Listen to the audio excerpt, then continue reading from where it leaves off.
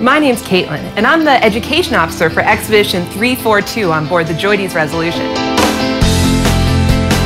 On a ship for 2 months? What would you do?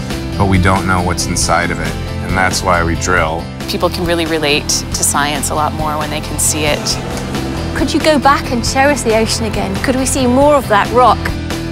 It is an exciting career. I love doing this. You meet a lot of people, the crew, the scientists, the technicians. Being an educator on any kind of research vessel is a life-changing experience.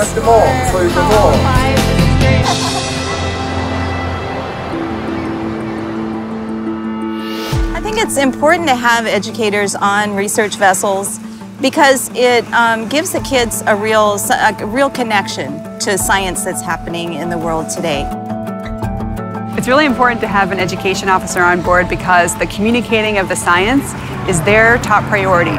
It's my job to make sure you guys know everything that's going on, with all the cool science to what we're having for dinner that day.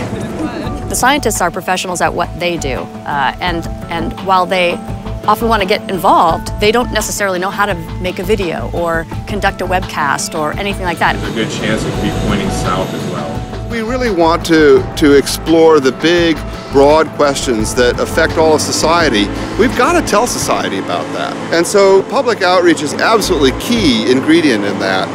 Awesome! It's coral from an ancient atoll. Can you see? School of Rock is our professional development program for educators. That's where we take advantage of tie-ups of the ship or transits where we have a lot of extra berths or open berths, and we can put a whole bunch of educators on the ship at one time. School of Rock and this brochure were very useful for me to prepare this expedition. The Education Officer program is where there's only one or sometimes two educators who go out on a standard expedition. That's a 2-month expedition for the entire time.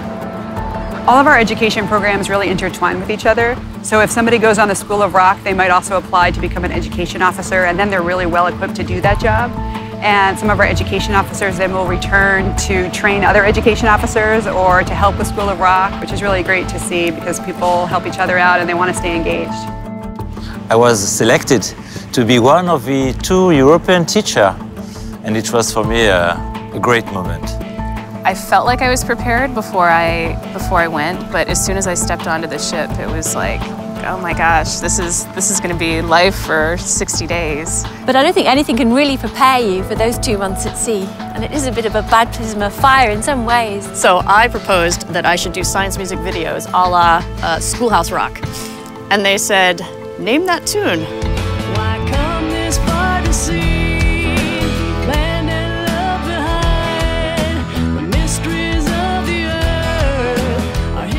I'm so excited. I can't wait.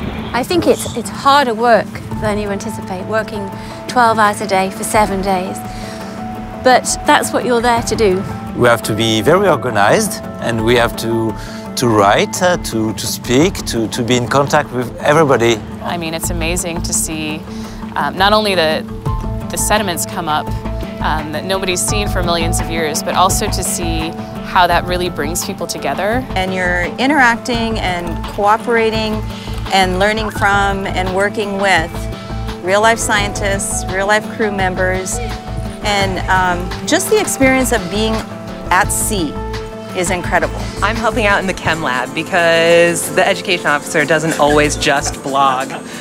So it would be get up at 1 a.m., have something to eat, and then just keep broadcasting throughout the day. On a busy day, we'd have 5 or 6 broadcast schedules. A lot of schools were quite reluctant. They were scared of the technology. But actually, when they realised how easy it was, they said it was like having a personal documentary beamed into their classroom with a presenter that you could interact with.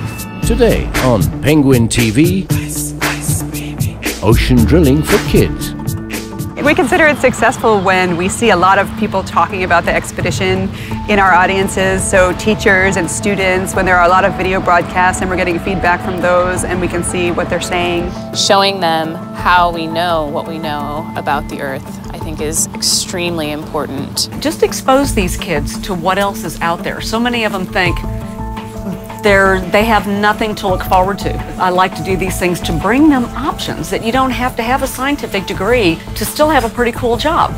After one of the video broadcasts, we heard one of the students during the questioning session saying, "Oh, I want to be a geologist." Dinosaurs? No dinosaurs. Dinosaurs? No dinosaurs. If we could just achieve one thing with this outreach, my most fervent wish would be hang on to that childhood enthusiasm for the natural world. We've really seen that this job is life-changing for the people who do it. So once they go out there and they become a member of the JR family, so to speak, they stay with us forever. The people I networked with, both on the science side and the education side, it's still opening doors. I'd say it was a life-enhancing experience. It's definitely helped me see things with a broader view on life.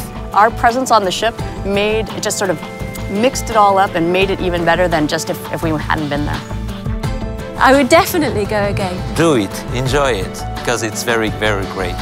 I would do it again in a heartbeat. Go ahead, why not? You get one shot at it, so go for it.